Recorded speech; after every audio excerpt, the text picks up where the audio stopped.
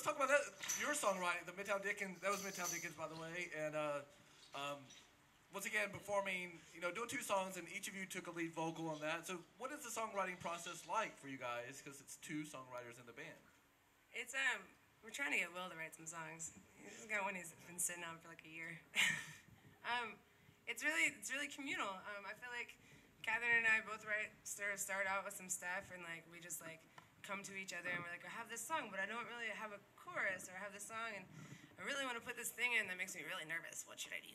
And then we like end up just going back and forth a lot and helping each other out. Like I think every song that I've written, Catherine's like written a verse or like, some really integral part that like, I don't know, I think I personally get a little too self-conscious too. I'm like, the song's done. Is it done? I don't know. Is it done? Is it done? I don't know. And then I'm like, Catherine, is it done? And then she's like, oh, you need a harmony part here, maybe a stop or something.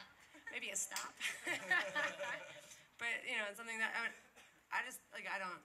enjoy writing songs alone, but I think like our friendship and like the stuff that you like, the stuff that you bring to it is like pretty amazing and really makes me feel like they're complete for this project especially. Catherine said she feels the same way. All right, good.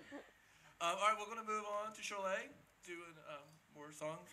And also, I'm going to say this just because they just played, and so it's fresh in your mind that I don't know about the other acts, but I do. Midtown Dickens brought merch for sale. So if you want to buy a CD or other things they might be selling, I can speak from first-hand experience running a music venue. I know the bands don't make a ton of money when they play out live.